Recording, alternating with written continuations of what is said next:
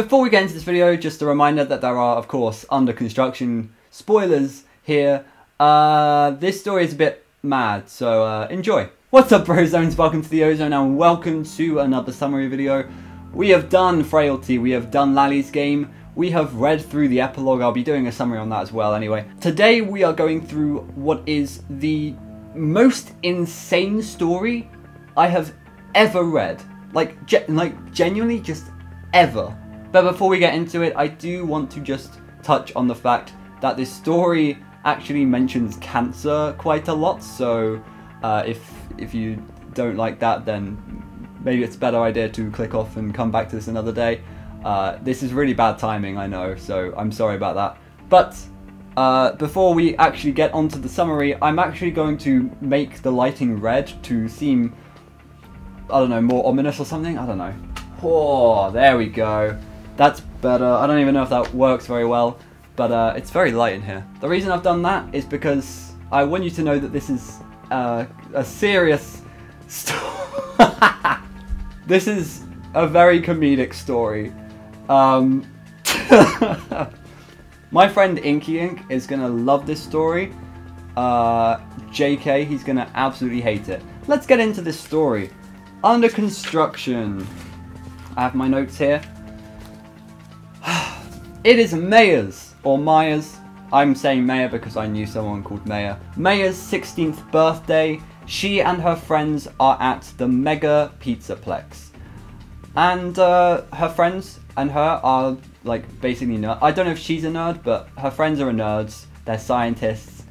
They talk about quantum immortality and the many worlds theory. That's very sus. I wonder what will happen in this story. So of course it's Maya's birthday and she finds this AR booth in the Pizzaplex called The World Celebrates You, and it's apparently this AR booth that gives you like the best party in the world, the best birthday party in the world.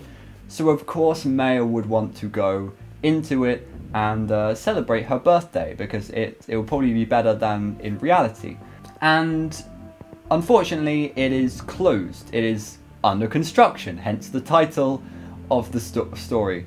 Of course it does say under construction, it does say do not go in, but what does Maya do? Well, she's a horror story protagonist, so she goes straight in there. She ignores the under construction sign and she wears the sensory headband that makes the whole AR thing work, and she is suddenly at a large birthday party at the Mega Pizzaplex where she is the center of attention. Everyone is there, all of her family, all of her friends, all of the animatronics at the Mega Pizzaplex are looking at her, bringing her cupcakes and pizza or something. I don't know, I'm making the story up at this point. It's basically just her ideal birthday party that she is seeing. And then, when she's done, she leaves the booth and she starts having these headaches, but she just assumes that it's from the sensory headband that she wore. It's not a big deal, right? Having headaches. She has headaches for a year. She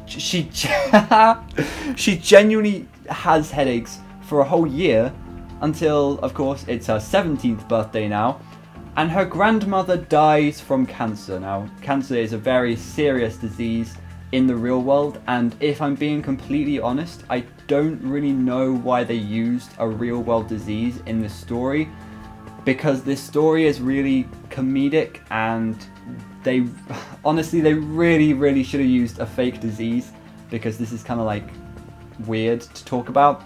So I'm just telling you what's in the story. I'm not making fun of cancer or anything. So her grandmother dies of cancer. Suddenly her grandfather has cancer. Her grandfather dies of cancer. All of these kids at school, they're telling Maya about the fact that their relatives have cancer and are dying of cancer, and her father has cancer now. And so, like, Maya is really concerned. Why are all these people getting cancer? Cancer is a non-communicable disease. Like, how are people passing on cancer? Is this COVID 2.0? I don't frickin' know.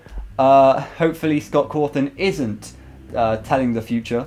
The weird thing about all of this, though, is Maya is the only one in the world that is concerned about all of this, about the fact that people are just getting loads of cancer. And the one of the funniest things about this, I might have to make like a comedy sketch about this in the future, is that news reporters on the TV, they're reporting hundreds of thousands of deaths to cancer with this happy, joyful music in the background. That's just so funny to me. Now, here is where the weird part of the story comes in. I mean, it doesn't even get this weird yet, but this is extremely weird. Maya visits her teacher's newborn baby, and she's holding it in her arms, and it's got the blanket over the face. She lifts the blanket from the face, and what she sees is, well, no face. I like to make the joke that she's just holding the baby the wrong way around, but that's not true, because the baby doesn't have a face, and even weirder, its entire body is made of like a translucent jelly. Seriously, I don't know how someone came up with this story. Like, they must have been on the highest drug. So basically, it's described as a faceless, jelly-filled mannequin. It's kind of terrifying to think about. I don't want to think about it, but I have to because it's FNAF.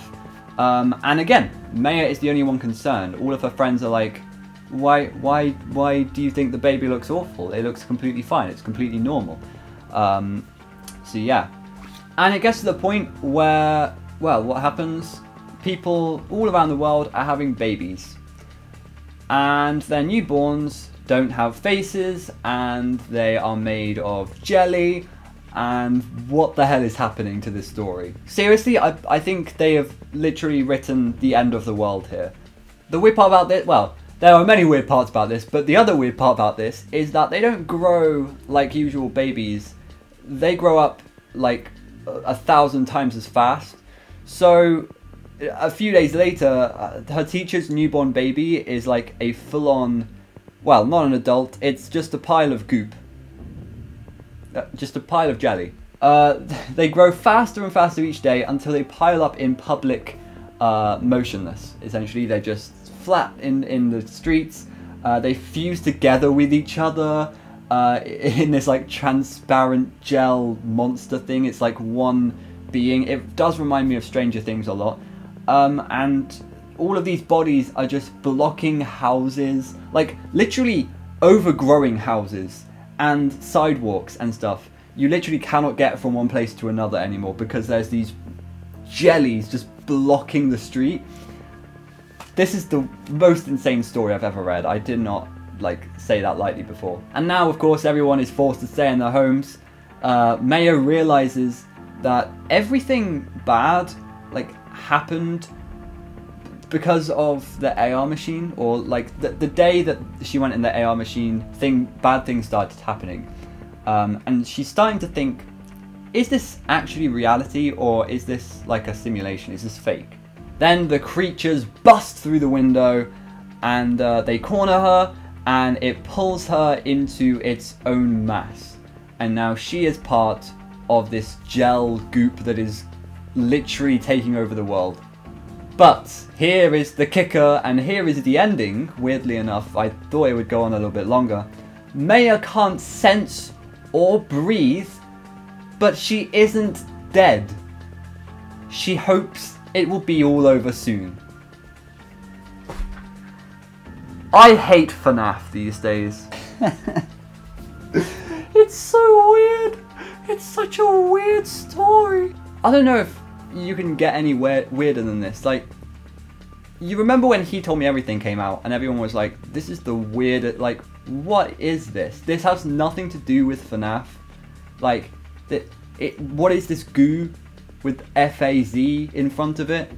And then, you know, things like Sea Bonnies came out, that was weird. Kids at Play, people started turning into Kids at Play signs. And then this.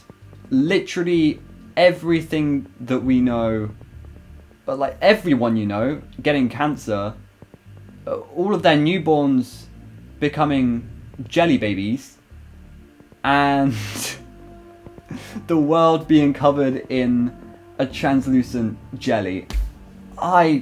Now, the worst part about this is there are some even like there are some weird details in the story that I need to pick up on. And also, I do actually kind of want to theorize about this because, weirdly as it sounds, there are stuff to theorize about. So, first of all, I'll start with like small details that I found funny.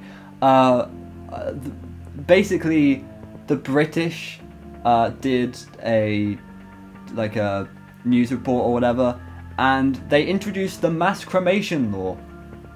They're now cremating people, I assume. Also, it's important to note that throughout this entire story, there's just a lot of under construction signs everywhere. Oh, and that's what I was gonna say.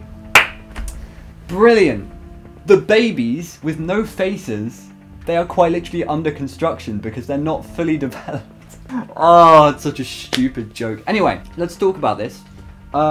Because at the start of the story, I kind of did like a wink and a nod at you. Actually, I can't wink, but I kind of like nodded at you like, yes.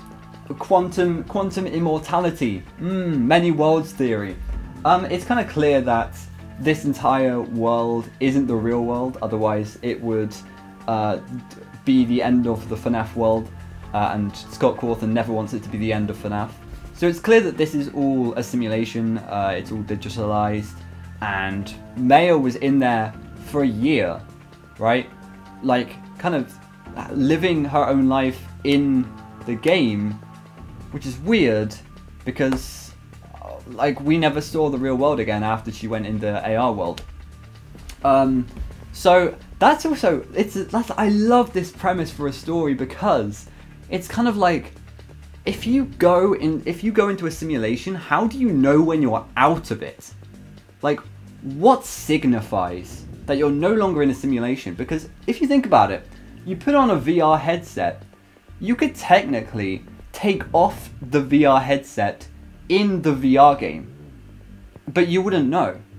And that's kind of like what this story is kind of saying. That is a creepy concept.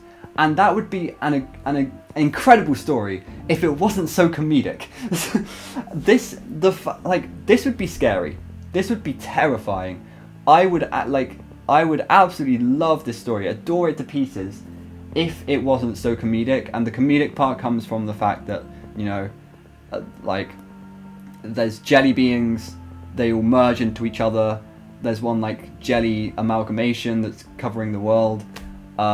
That's just so funny to me. So I wish it wasn't that funny, because I actually really like this story. I've actually heard theories that the reason she didn't die in the end, or she's never gonna die or something, is because she actually died in the AR under construction thingy, the AR game, and her soul kind of went into the machine.